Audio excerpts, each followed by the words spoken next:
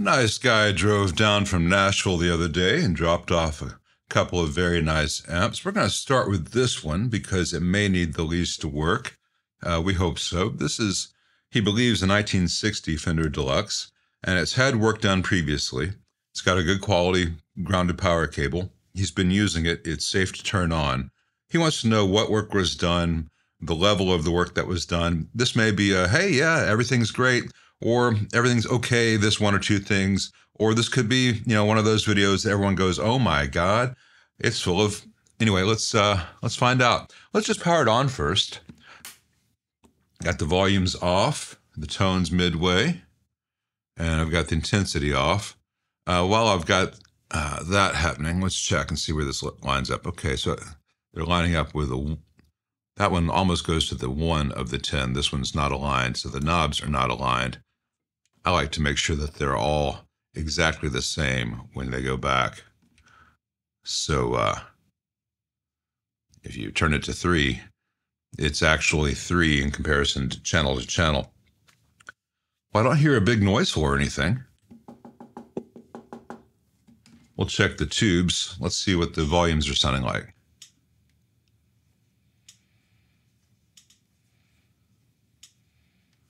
That all sounds okay. That pot probably needs a little bit of cleaning. It may clean itself just by me turning it a few times like this. I don't always have to use deoxit or other cleaning solvents.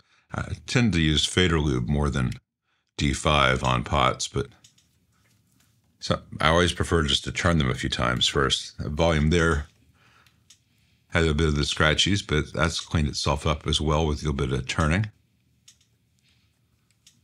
It's not a bad thing on this subject for you to go to your amps and turn all the knobs a few times like this, maybe every month or two. Because if an amp sits for a year and you never turn these knobs, the pots kind of collect a lot of dust on the inside in that one location. So if you just turn them once in a while, helps keep that from happening. I hear the noise varying with the intensity and the speed. That's good. Let's plug a guitar in and get a general sense of the health of these two different channels. Start with the normal. And because the mic is here 2 feet from the speaker, I'm not going to be blasting it all. If, at the end, when I'm sure that everything's 100%, I'll do a high volume test.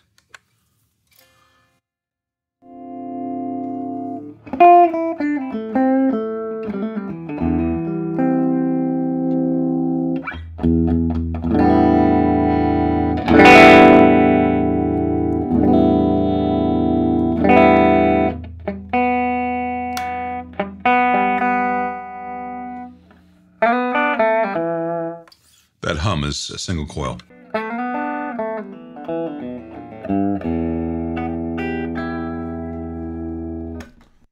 Promising.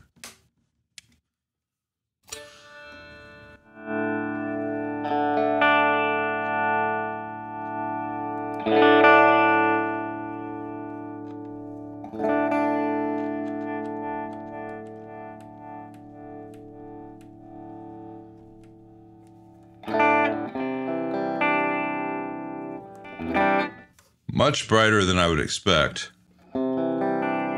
But then I got the volume really low where that's going to have the most effect.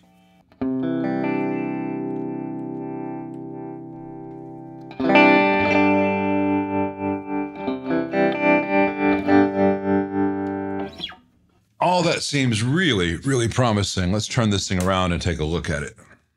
All right, I got a Weber Classic Alnico. We'll see which model in a little bit. It's got the original speaker plug here. Seems to be a replacement fuse holder, but it's the correct kind. I think it's plastic, not phenolic or Bakelite, but should be fine. Let's take this panel off and see what we see. To everyone who panics at the sight of power tools on these things, I was removing screws with that at a low torque, low speed setting. I put them back by hand. That's where the damage would occur. But I also know my tools and the torque settings very well. Not as far as some ISO certified torque setting, but I know where to turn things to get safe results. So which Weber is this? So it's probably a 12A 125 or 150. Yeah, 12A 125 8 ohm. So that's correct. There's no text on this GZ34. Tungstol 6V6s. Old GE 7025 there. Another one here. Another one here. That's a very nice thing to see in these. Actually, I'm going to put these back on so that when I put these on the bench, they're not likely to get knocked into anything accidentally while I set things up. If I were to damage a Tungstol 6v6 current production, I'll buy him some new ones, but I don't want to damage 3 good working GE 7025s. Again, low speed, low torque. That's our friend. Of interest, September 1964, and this 64 stamp and this 64, there's almost no way this is a 1964 Fender. This has got to be 60, 61, maybe 62, unless it's just sitting around and they didn't ship it out. You know, if it was just a holdover that they eventually sold to some music store. There's also a 64, September 28th, 64 stamp, might be 23rd or 26th. I'd have to squint closer. Anyway, end of September 1964 date stamp added on top of the tube chart, which is unusual. And the owner and I both suspect that this is an earlier amp that went back to the Fender factory in September of 64 for some kind of service. Let's take a look and see what that might have been. Well, the mystery just gets curiouser and curiouser. We've got a date code of 1960 on this output transformer. We've got a date code of 1965 on this power transformer. The stamps on the back of the chassis say 64. Maybe this came in for one level of service in 64 and then got a factory replaced Schumacher power transformer some point in or after 1965. Very interesting. I'll have to look at the connections on that on the other side. Let's see what waits us underneath the doghouse. I've taken the screws off to save you some zzz, zzz, zzz sounds, but I've not looked underneath it yet.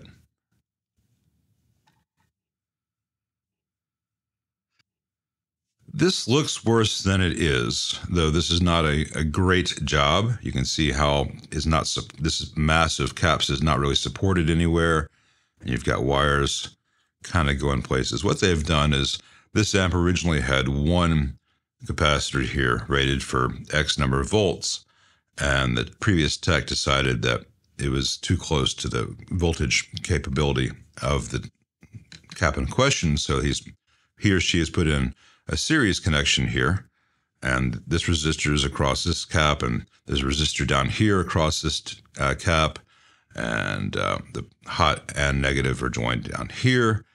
And this is ugly but functional. I will measure the voltages and see if I agree with that determination of series, and I'll probably redo that a little more prettily, but there's nothing. It looks ugly, but it's actually not a bad solution. If they had given it some mechanical support with some more silicone, it would be better. The others are stock Sprague Adams, so you can see that they were twisted around the old leads and soldered. Not my preference. You've got the old existing droppers. The 2-watt here, this model did not have a choke, so there's a resistor here instead of a choke, and then 1 watt. Yeah, I'll speak to the owner and I'll measure the voltage here. I'm not trying to say, oh, someone else did this, therefore it must go. It's not that pretty. And while I have ranted about IC brand caps as used in the Fender reissue series, etc., IC, as an Illinois capacitor, makes a couple of different ranges of capacitors at different quality points. Fender chooses the cheapest, lowest hour, lowest temperature rated. I'll look up this model and see what this is rated for. These may be fine capacitors and just need a little bit more silicone to be stable. But I'm not 100% thrilled with how close the lead of the resistor on this side comes to chassis. Anyway, let's take a look inside. Okay, so this is weird. We've got a 1960 date code on the output transformer. The power transformer, the original is long gone. It's got a replacement from 65. It's got a 1964 date code stamped on there before the 65 power transformer. We've got what seem to be factory original blue Ajax caps. Those came in 1962. What year was this amp first made? It's very hard to tell. I don't see any date code on the Astron on the bias cap. I will pull these pots midway through this repair and see if I can get a pot date code, because the pots seem to be original, but it's possible that the pots were changed in 64. I don't know what year this amp is. Have not run into this before. These cathode bypass caps are not original to the amp, and they were not put in at the Fender factory, not only because of the later vintage of them, but because they are all just laid over the existing solder joints and tack solder. These are crappily installed, holding up, but not trustworthy. Time for them to go away. Everything else looks quite nice as far as the stuff on the board and the pots. Let me show you two things that stand out. Three things that stand out. A very gray, not very good looking solder joint here where the tail resistor and the cathode resistor and the grid links and the phase inverter meet. That's been touched up poorly, and that needs to be redone. There's an air bubble there, and that solder joint, that's the negative feedback resistor, which there's a wire underneath here which goes over to here. The air bubble can hide bad work. And the wire here from the screen, the phase inverter supply going to these two plate resistors, that wire is physically breaking in its solder joint and needs to be reflowed. I don't know if it's apparent to the camera, but to the eye, you can see a little hole, a little semicircle around most of the circumference of that wire. It's just partially connected. So that'll get touched up. Of more concern to me is the original bypass cap here in the bias, and this changed out resistor here with an absolutely terrible, horrible, no good, very bad solder joint here, where I can see that kind of hole making a circle around this lead. I could probably pull this resistor up just by pulling at it pretty severely. I would just reflow this, but I need to change this cap out at the same time. Interestingly to me, the power transformer from 1965 has a bias tap, which is here, and it is unused, a bias secondary, but the amp is still using the derived secondary, the derived bias supply off the HT secondary. So it's probably going to have 100K there versus the 470 ohm. And I will measure the raw AC voltage here and see which way is the better way to go, using the bias tap like later Deluxes, or using the old non-bias tap like this original Deluxe. Probably 6 of one, half dozen of the other, and I can leave it as is. I would like to put some heat shrink on that just in case that were to touch the metal on the inside of the cabinet on the top. And like I've done on a lot of other Deluxes and other Fenders that don't have already from the factory, the hum balance resistors, I'll lift the heater center tap, the physical center tap on the primary, sorry, I can't talk today. The physical heater / filament secondary center tap, I'll lift that from this connection here, tape it off like I'll tape off, heat shrink off the unused bias tap, and put in some 100 ohm resistors. So if there's a fault in the heater supply at some point, it'll burn 2 resistors rather than making this thing go to its third power transformer. That screw there on that bias board is way up too. That's not been tight in a long time. You can see here when they changed out this transformer, they soldered on top of the old ground for the center taps here. This is the HT center tap in red, the filament center tap in green and yellow. Red and yellow, I guess that is. Anyway, so they've not merged that. You can see the old solder joint and the new solder joint. By old, I mean 1960, and new, I mean 1965, or slightly thereafter, most likely.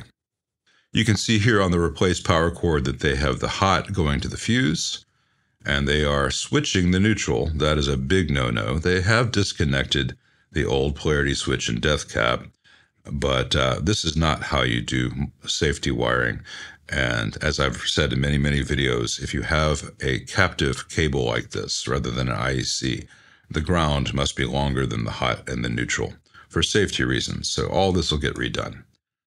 So I'm going to reflow this one really bad solder joint here in the bias connection, because I don't want that to come loose on my watch. Boy, it's yucky old solder in there. That's much better. And I'll redo this entirely later. And I'm going to use my Variac to set the incoming voltage to 120 volts AC, because it's about 116 out of the wall. 120.7, that's good enough for right now. I'm going to power it on without the power tubes. And I'm going to see what the unloaded B+ is as the tube comes up, the rectifier tube. So with no output tubes to pull it down, it's about 476. 476 unloaded with the GZ34. I don't think there's any reason to use series caps on this, because that means that the loaded voltage is going to be closer to 440, depending on how the bias is set. The worst case was powering it up without output tubes and no load there. So 476, I can use a 500 volt rated cap, no problem, because without those tubes in place, the current at that setting is so low that it doesn't matter that it's 476 volts on a 500 volt cap if there's almost no current. By the time there's any real current, that voltage is going to drop down to the 440s, worst case probably. Even if it's 450, it's going to be fine as far as the caps go. So there's no need for that series connection unless they're playing this someplace where the wall voltage exceeds 130. And I think the owner of this amp knows better than to do that.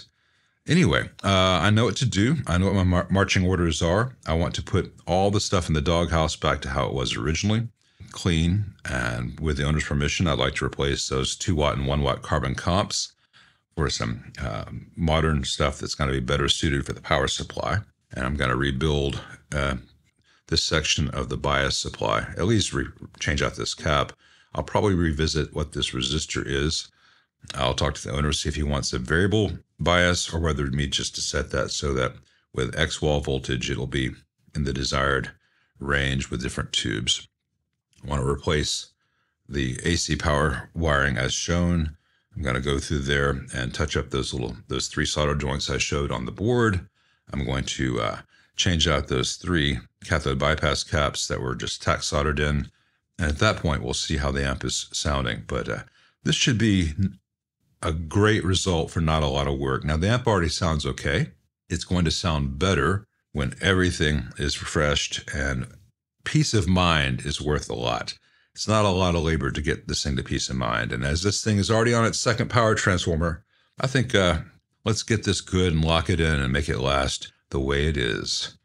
Before I end this first video on this very unusual version of a very rare amp, I also want to point out this little copper shield here on the input jacks for this channel. Later fenders lacked that just a little strip of copper soldered to the big brass control panel, and it just shields these inputs from the stuff here. That's kind of cool. Probably not necessary, but it shows what they were trying. I like finding stuff like that. The geek in me gets overwhelmed with geeky joy. I hope videos like this also bring geeky joy to others. As always, thanks for watching.